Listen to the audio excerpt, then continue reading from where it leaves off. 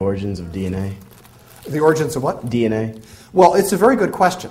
And that is, for quite a long time, people investigating the origin of life have wondered which molecule came first. Some very early experiments done with primitive Earth conditions in the 1950s suggested that amino acids, the building blocks of proteins, form quite easily, spontaneously under primitive Earth conditions. So they wondered if proteins might have come first. But of course, nucleic acids, we now appreciate more than we did in the 1950s, carry the information.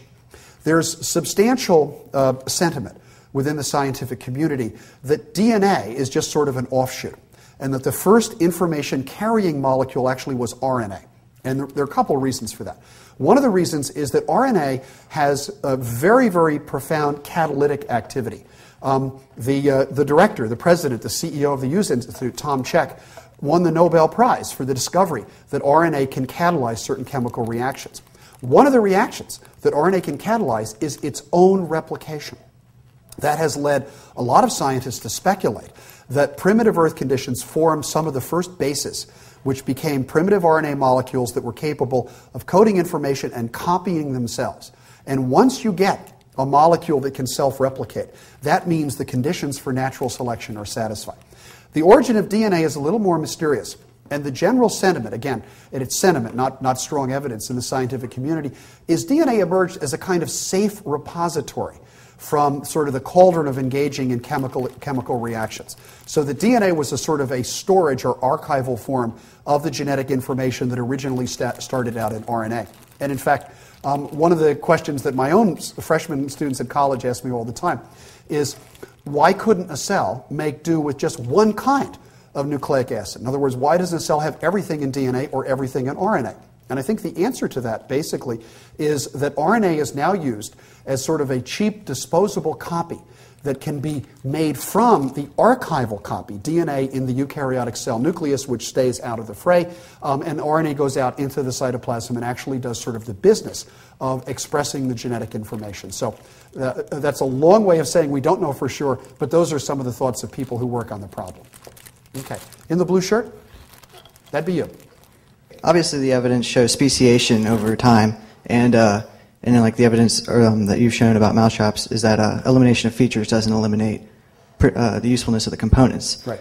But such as in apes to humans, how does environmental stimuli, how can that be shown to increase the genetic information held in humans, not held in apes, which is, I think I heard about 300 million new DNA codons?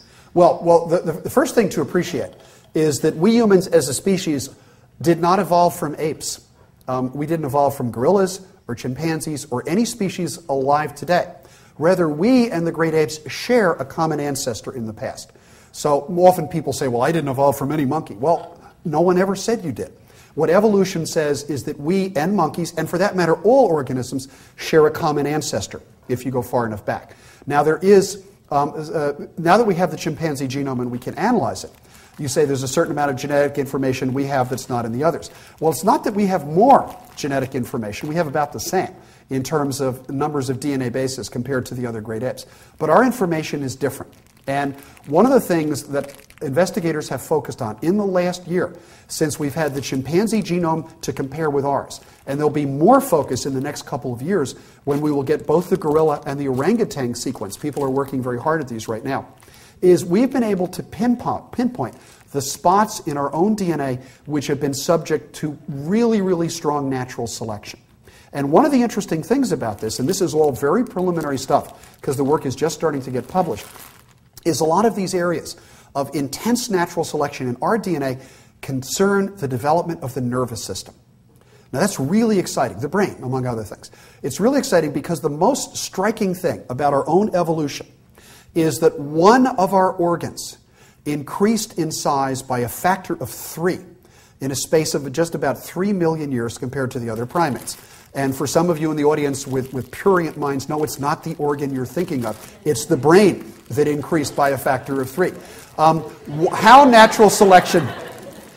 I should have been aware of what I'm dealing with in the audience here. The interesting thing is it's been very difficult to understand how natural selection could have favored what is, by all accounts, an explosive increase in the size of the central nervous system in the brain. We now are beginning to understand the individual genes that were subject to natural selection that control the development of the nervous system. And I'm pretty confident that within a few years of comparative genetics, we will understand the forces of natural selection that drove that increase, and I think more importantly, for the study of our own biology, the genes that actually control our own mental development. So I don't have an answer for you, but I think the answer is forthcoming very shortly. Good question. Okay, right in the corner. The human genome is getting really close to being done, and some people have been talking about something called the God gene or something like that. Yeah. Do you believe in that at all, and do you think it's possible that that could actually exist? Well, for the strict use of words, I'd say belief plays no role in science. I don't believe in evolution. I don't believe in the Krebs cycle. I don't believe in the eukaryotic cell. I accept those things as the best scientific explanation on the basis of evidence.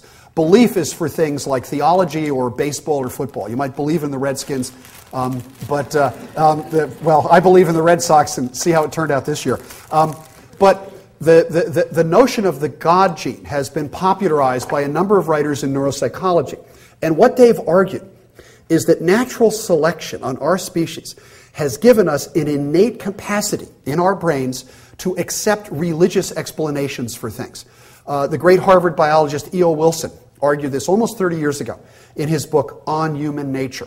And Ed Wilson argued that natural selection produced this sort of theological capacity which gives us an ability to unite, to join with fellow human beings around myth, ritual, and religious explanations for things. And the reason that prevailed is because those organisms that were able to do that were better at raising food, hunting down animals, making war, and raising children, all of which are important civilized traits in one sense or another. Therefore, that's why we have the capacity to believe in religion.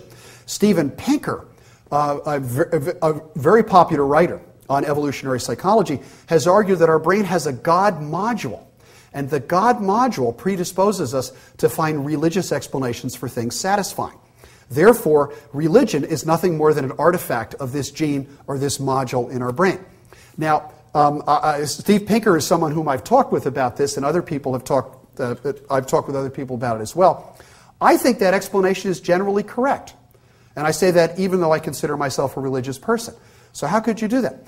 Showing that natural selection produced part of our mental capacity, I think, is no different from showing that natural selection produced the rest of our bodies. And if you believe in a creator, if you believe in a supreme being who used natural processes to bring the physical part of our species into existence, why wouldn't that creator have used the same natural processes to bring the mental part of our being into existence, namely the God module? And if I had to answer Steve Pinker, who says, can you go to church on Sunday because you've got the God module and it's taken you over, I'd say, Steve, natural selection, if it produced our ability to form religion, you know what else natural selection also produced? It produced our ability to do science. And it produced our ability to like and accept rational scientific explanations for things. I wouldn't disqualify science by saying that the brain of someone has a science module, and that's why scientific explanations seem sound and reasonable. And I certainly don't think you can disqualify religion by saying natural selection produced a God module that predisposes you to find religious explanations satisfying. But that's a very good question, and you certainly get a trilobite for that. Okay. Right there, yeah. What is your view on panspermia or exogenesis? Panspermia is the notion that life on Earth didn't originate on Earth, but came here from some other place. I find this to be an intriguing notion. I would argue, and I think most biologists would say, that the capacity for life is built into matter. In other words, the very laws of physics and chemistry give what we call inanimate matter, carbon, oxygen, nitrogen, hydrogen, the capacity to become alive when arranged in a certain way. I would be astonished, given the vastness of the universe and the constancy of the laws of physics and chemistry, if this little planet, zipping around a medium-sized star in a nondescript galaxy, was the only place in the universe where that had ever happened. So I'd be very much surprised if life is only confined to this one planet.